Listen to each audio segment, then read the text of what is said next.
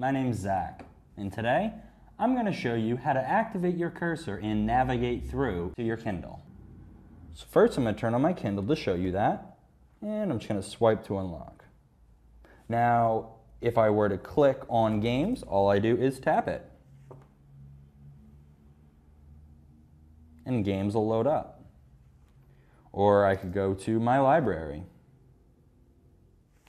Also, I could click on a book. There, pops right up. And I can use my finger and swipe through the pages. Also, I can click and switch to the next page, or go back. Or another option would be just to tap in the middle and hit.